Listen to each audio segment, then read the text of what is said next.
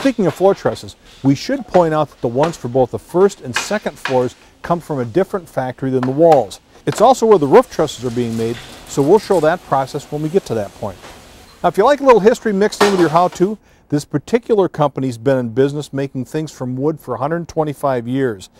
And during World War II, they actually made the wooden wings, floors, and control surfaces for about 1,500 gliders. And these were used in landings critical to the war effort. Of course, most of those gliders were left behind on the battlefield. But in one corner of the factory, some older glider fans are in the process of rebuilding something very similar to what the originals would have looked like.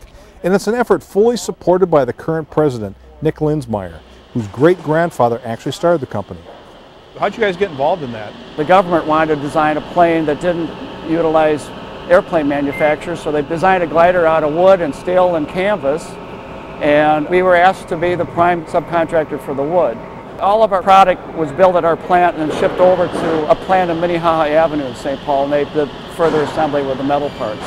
So how did this whole glider project all come about then? Several years ago, there was some interest from the Historical Society to document about the gliders, and coincidentally there were some ex-military guys, retired guys, that wanted to do something about the gliders. So they found real glider parts, and they kind of looked at me and says, I wonder where we could start building the glider, and I had some room here, so it's been about 1.5 years at this point.